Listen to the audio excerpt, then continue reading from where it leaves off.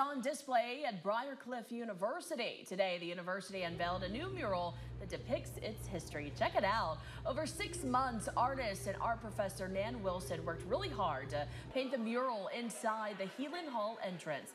The mural, which covers both walls and the ceiling, depicts Bishop Heelan and the founding sisters putting down the cornerstone back in 1930. It also shows what the surrounding scenery would have looked like at that time. Briar Cliff's president shared how much this mural means. It really represents the beginning of what is Briar Cliff College and now University. It was the culmination of everybody coming together, all their hard work and their efforts on behalf of saying this is where we're going to start. And here we are 93 years later celebrating and memorializing it in the entry to the building that was the very first building on campus, Heelan Hall. Along with the mural, the steps up the hill leading to Heelan Hall were repainted to highlight the climb up the hill everyone made in 1930.